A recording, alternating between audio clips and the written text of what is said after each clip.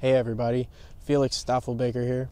I just wanted to do a quick video on sudden wealth syndrome and what that kind of means and where I think we're headed. So sudden wealth syndrome oftentimes takes place in people's lives who win the lottery or have a huge windfall at the casino or something to that effect, even to the effect of having a large inheritance left to them.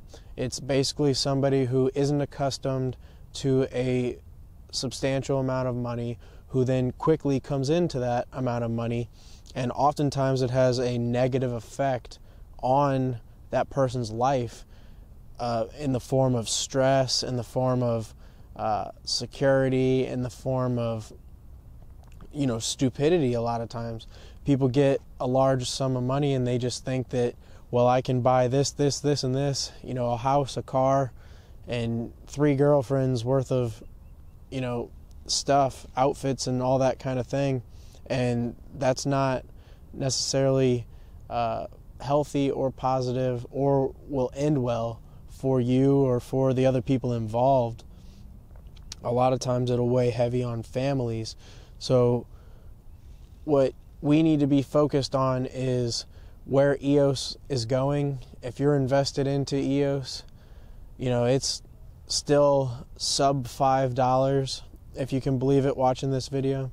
And what we could see very, very quickly, like within the span of the next 1 to 2 years, is EOS being 3 and 4 digits. So if you were to buy 1,000 EOS for say $3,500 right now, and EOS were to run up to $1,000 per coin, you'd have $1 million that you spent $3,500 for. And I mean, a lot of people have never seen that kind of money. A lot of people have never dealt with that kind of money and all the things that come with having that kind of money.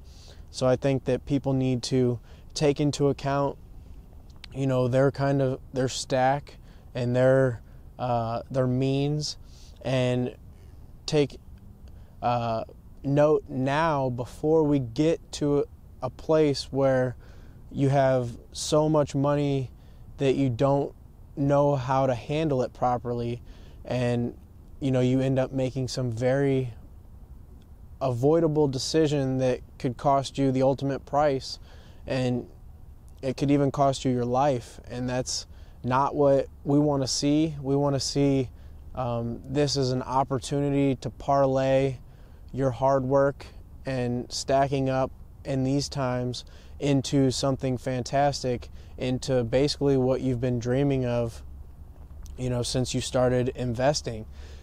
The things that you want to achieve. Do you want to start traveling the world? Do you want to, start a business? Do you want to, anything that you've been thinking of doing, this is the time to start planning for achieving that. So when it shows up, you're not caught with like a deer in the headlights with a ton of money and no plan.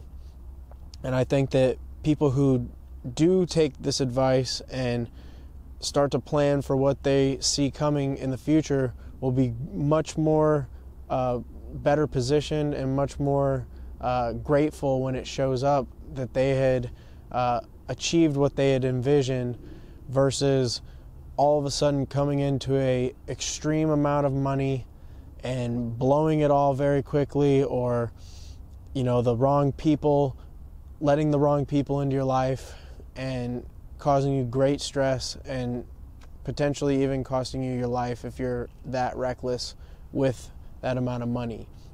So I think that's something people should take into account and really think about. All right, Staffelbaker out.